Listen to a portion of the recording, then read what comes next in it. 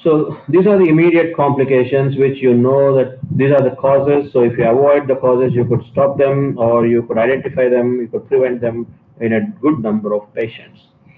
If you have been successful in avoiding these problems and have ventilated the patient, there are some short-term complications like mechanical complications, like local complications, systemic complications, and drug-related problems.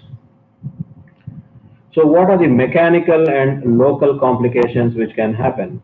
So once a patient is intubated, he is under your control, and your nursing staff should be actually be focusing on providing good dental hygiene and oral hygiene to these patients. So if that gets neglected in the heat of the battle, yes, the patient is hypoxemic, yes, the patient has ARDS, he has hypotension, he has got kidney injury, you need to put him on dialysis. Yes, they are all priorities, but the general housekeeping care of the patient should not suffer. So you brush your teeth every day, twice a day. So that should not stop even in the intensive care unit. So oral hygiene is important from several points of view. One, a poorly maintained oral cavity is a precursor for subsequent infections in the lung. It's a subsequent precursor for nosocomial sinusitis, which we will discuss shortly. And it is a precursor for colonization with multi-drug resistant gram-negative bugs, which can be a catastrophe in an intensive care unit.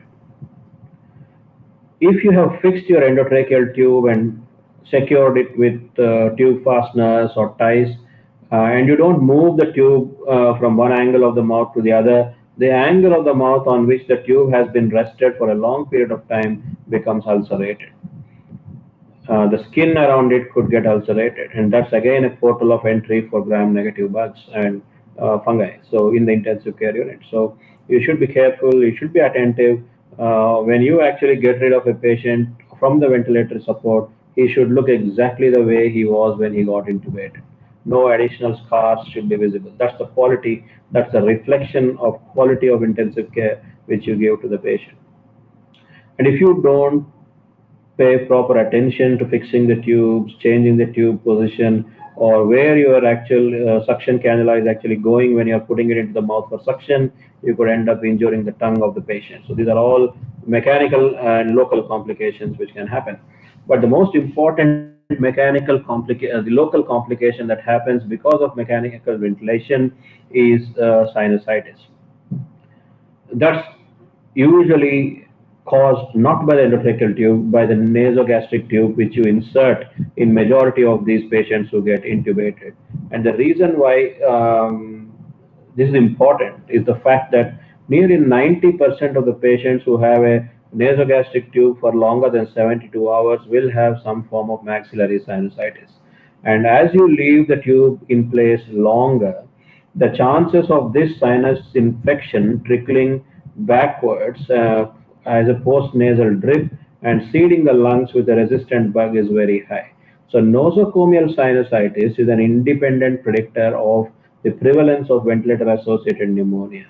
So the trick is to put an orogastric tube in patients rather than use a nasogastric tube if the duration of anticipated ventilation is more than 72 hours. If you are looking at an ARDS patient, whether it's COVID or it's non-COVID patient, you are looking at ventilating them for at least 7 to 9 days. And in COVID, it seems to be that they will stay on the vent for 2 weeks. So it may be prudent, it may be probably pertinent to think about putting them on ventilator support with the idea that they will be there for 14 days or 21 days or more than that. So try to put an orogastric tube as soon as you intubate these patients rather than go by the default route of nasogastric intubation.